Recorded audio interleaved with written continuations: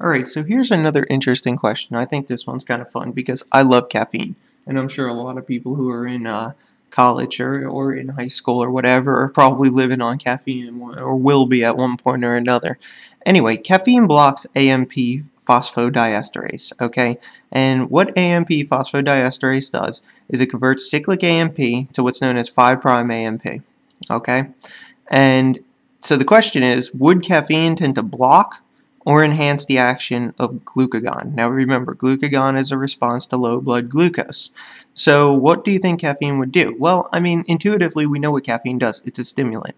So right off the bat, we should probably be thinking that it's going to enhance the results of the response of glucagon.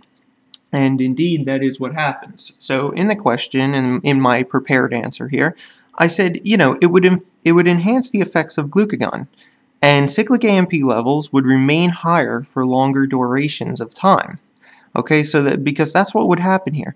Normally, this cyclic AMP phosphodiesterase here converts the cyclic AMP to 5 AMP, but that's not happening. And if that's not happening, then that means cyclic AMP is not going to be converted to 5 AMP, which means it's going to be available for longer durations.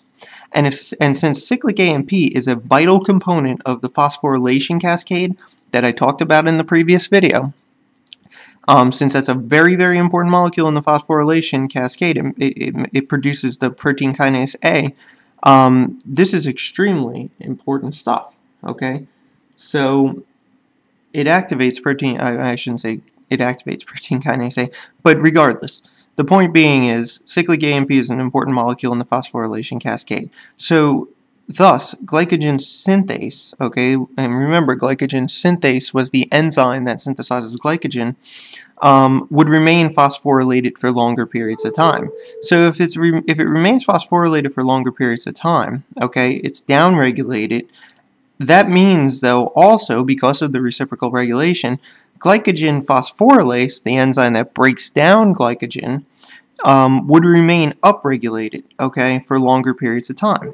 And this is consistent with the fact that caffeine is a stimulant, all right? So thus, more glucose would be released into the bloodstream when caffeine is present, making more energy available.